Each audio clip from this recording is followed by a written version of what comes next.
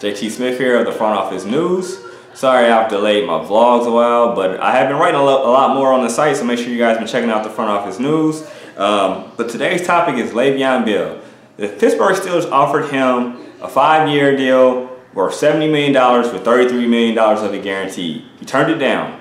I see what he's trying to do here. He's trying to get the running backs paid like they're supposed to be paid. The NFL has marginalized the running backs as of late. The highest paid running back right now is Devontae Freeman, who's making about $8.25, and that guy is a boss too. Like, he's a baller. And it's a lot of cats that are coming up that should get paid like how Le'Veon Bell wants to get paid, and I understand what he's trying to do. He might want to get more guaranteed. I'm not for sure exactly how much more he wants, but I see where he's going at. I mean, the guy last season had 1,291 yards on 321 carries, and he also had 85 receptions, 85 catches. And he's had 2 seasons with more than 80 catches, 3 seasons with more than 70 catches, and he's only been in the league 5 years. And you know running backs have low shelf life, so he wants to get paid. I don't think the offer that the Steelers made was terrible because he would almost double the next guy, but I see what he's trying to do because they should be getting paid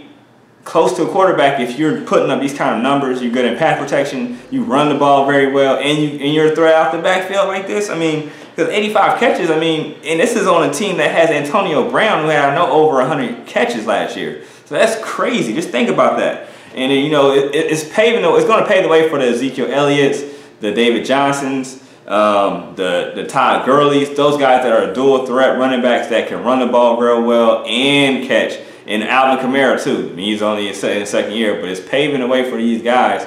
Kareem Hunt, those guys. So the guys that can do it all, because they're marginalizing the running backs, man. So I understand what he's trying to do. Hopefully he can get more than a 15 next year, and maybe it's a shorter deal, but then he gets 16 or 17. It's most of it's guaranteed. Because I mean, in NFL, it's the most violent sport. We love it because of the violence.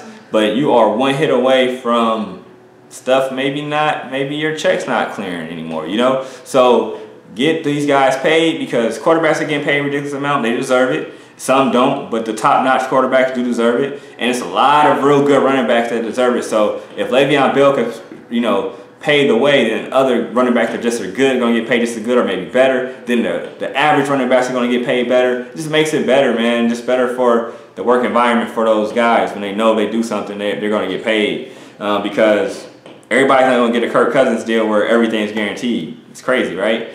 All right, so I just want you guys to either come with comments, just let us know what you feel about the Le'Veon Bell situation. I'm JT Smith, and I'm signing out.